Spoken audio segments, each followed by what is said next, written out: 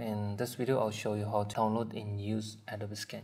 So Adobe Scan is a mobile scanner app which is available for both iOS and Android platform, and there are many scanner app available on the market, but I found this one is very easy to use, and not only that, it doesn't have advertisements and it shows no watermark.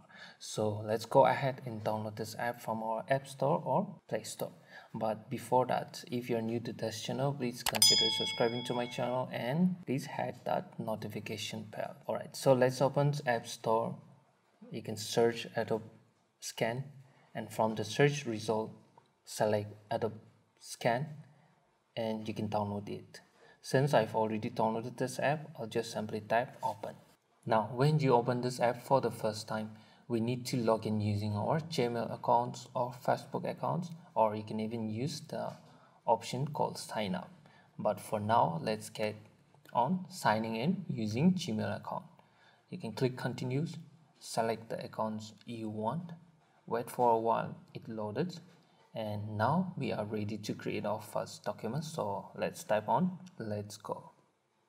So let's begin. You can scan documents, forms, business card and whiteboard from this app. So you don't always have to type on click buttons. You just hold it steady and it will automatically detect your documents and it will click itself. And you can type continues and you can click as much as documents you want. So let's go ahead and we can see all the pages which we have scanned. Now click on the color to change the documents. You can use Auto, Originals, Whiteboard. So I'll use Auto because its outputs are amazing. And the great things about this app is you can scan image from your gallery. So click on the add page. From here you can use camera to scan, but for now let's select photo from our gallery. So select any photos you want to add and click on right icons. As you can see, we have added photo from our phone galleries. We can do many changes, like you can clean up the documents.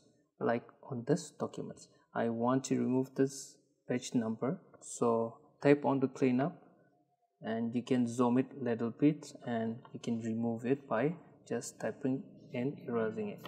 You can even use rotate to change the orientations. Now we can see some unwanted border lines, so we can remove this by regrouping. So click on group and repositions the grouping area and you can click on the right icon.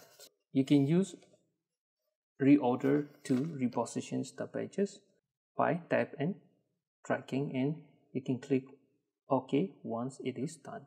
Tap on the pen icons to rename the file name. So I'll type my file and you can set event date and time. So once you're done, you just click OK. Now we have done all the necessary changes. So click on the save as PDF option. Now your file is safe even in the cloud for a future access from anywhere. So from here you can click share and you can send this documents on WhatsApp or email directly. So that's it for this tutorials.